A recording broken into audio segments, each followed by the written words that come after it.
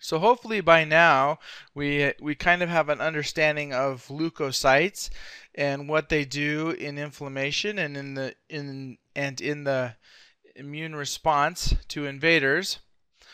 Just to recap, you have a blood vessel and you have a leukocyte. The leukocyte will it's called marginization, where it will let me draw a bigger blood vessel, but you have a white blood cell or a leukocyte here. During the process of marginization, it comes to or approaches the margin of the blood vessel, and then it kind of slows down while it is attaching to all these proteins, and then it will diapedese. That's the word, diapedesis. It will squeeze out between the endothelial cells. These are endothelial cells or blood vessel cells that are that make up the blood vessel. They're all around here on the outside.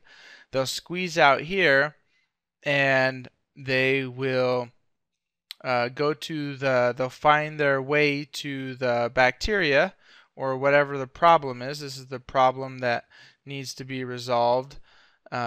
Necrosis, infection, whatever. And this is called chemotaxis. It follows chemicals like a dog sniffing out drugs. It will follow that down to the problem. And if it's a bacteria or whatever, it will phagocytize.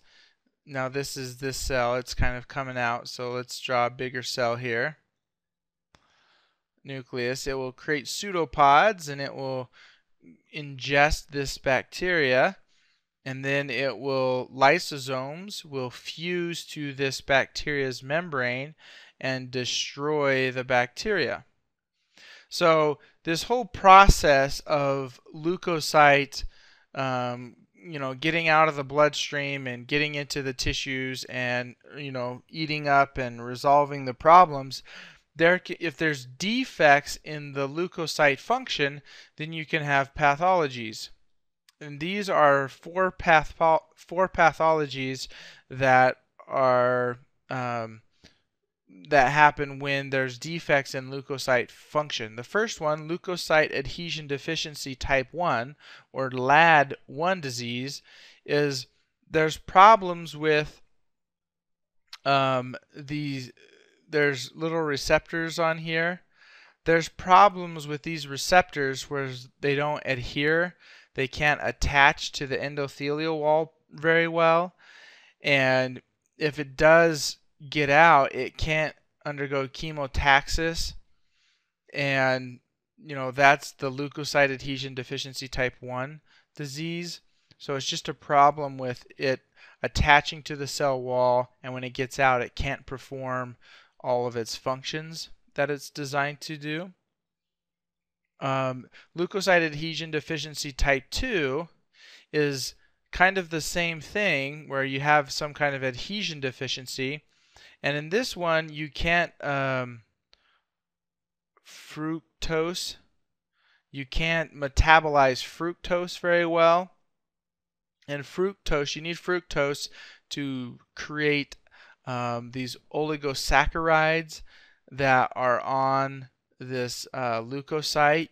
So remember that there was selectins. I don't know if you remember, but watch the previous videos to remind you that there were selectins. There was a E-type and a P-type.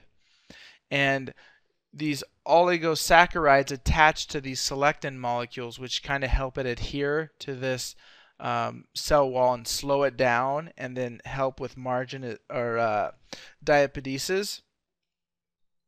So that's that leukocyte adhesion deficiency type 2, and this type 2 is less severe than the type 1, and these are immunodeficiency. You can also classify these as immunodeficiency. With chronic granulomatous disease, remember with chronic granulomatous disease remember how these lysosomes, let me scroll down here a little bit. these lysosomes create reactive oxygen species, these free radicals. This is a free radical.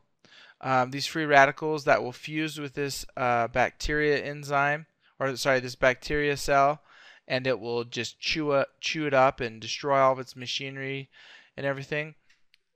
This chronic granulomatous, man, I have a hard time saying this word, but this disease, it has it has a problem with these reactive oxygen species. It has a problem with creating these. So what you see inside the cell is, let me just scroll over here. When you have a leukocyte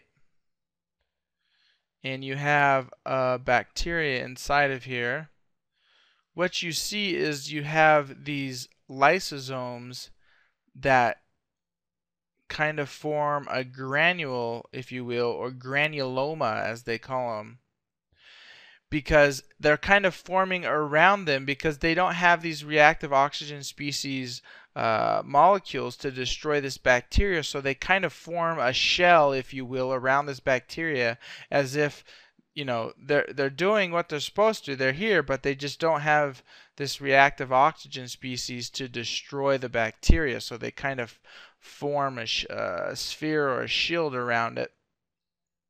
And those are called granulomas inside the cell. You can see those. And the last word, or the last syndrome, is Chédiak-Higashi syndrome. And this syndrome is an interesting one. Kind of in the same, let me just draw this arrow clear over here because we're going to have to use this diagram too. So here's the nucleus, and let's just say this cell engulfed another bacteria, and let's just say you have lysosomes here. These are lysosomes. And remember, inside the cell there's a cytoskeleton, and there's little tracks, if you will, that kind of help stabilize this this cell to kind of give it its 3D shape. Well, these lysosomes, there's little molecules, kind of like trucks, that pick up these lysosomes and they travel up these tracks to fuse, to attach them to these bacteria, these, you know, so that's how that process happens, is these lysosomes get carried by a molecule, a little molecule that kind of is like acts as a truck, and will carry or transport these molecules along these cytoskeleton structures to this bacteria, so then that these can kind of fuse. So this syndrome, oh sorry, so in the case of this syndrome, these lysosomes cannot travel along these tracks to get to the bacteria, so to destroy it or whatever, it phagocytizes. So that is Chédiak-Higashi syndrome. Alright, so now we're going to talk about another subject here. So what are the outcomes of inflammation? Well, there's three main outcomes of inflammation. You can have resolution, you can have progression to chronic inflammation, or you can have scarring or fibrosis. During the resolution of inflammation, if the damage to the tissues wasn't severe enough, and if the tissues that were damaged, like the cells that died, if they can be replaced, then they will, and then the tissue will return to its normal state and function. Part of that resolution is the termination of acute inflammatory markers, or the steps that we went through. So all the chemokines, all the as this cell is fighting, it will produce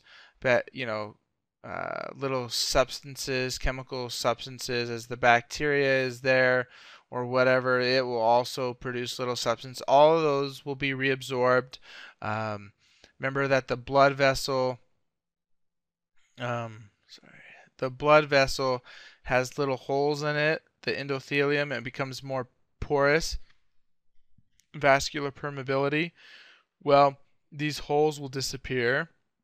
That's part of the termination of the acute inflammatory markers or process.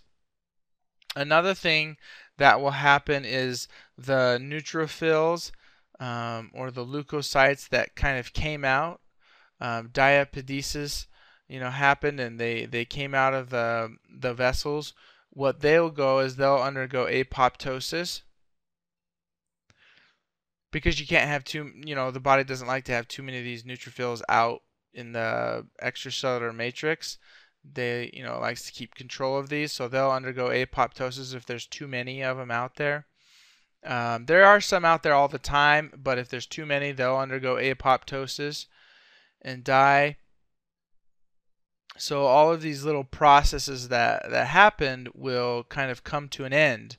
And another thing too is that these leukocytes, what they'll do is they'll produce chemicals that inhibit inflammation.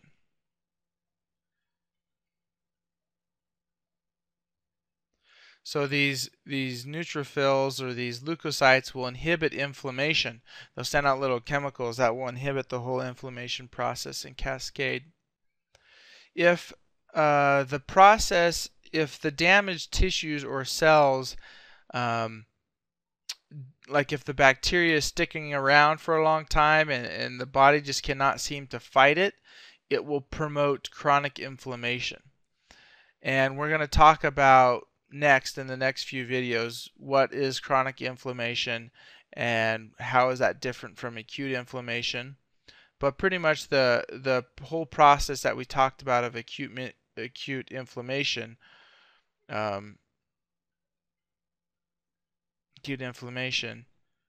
it just continues. It just continues on and on and on and on. So, and in the case of autoimmune diseases, like some of these rheumatoid arthritis, SLE, these other autoimmune diseases, they'll just continue. Chronic inflammation occurs.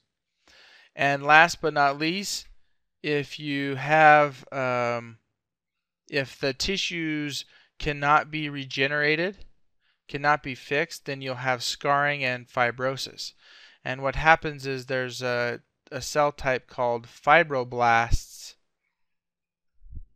and if the cell structures like this and it gets repaired or it gets damaged, or it gets damaged and the body can't really figure out how to put itself back together, then these fibroblasts will come in here and they'll just lay down connective tissue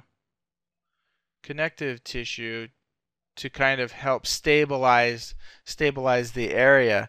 And abscesses can also form if there are a lot of neutrophils or a lot of leukocytes, or if there's certain bacteria or certain viruses. They refer to pyogenic, and pyo refers to pus.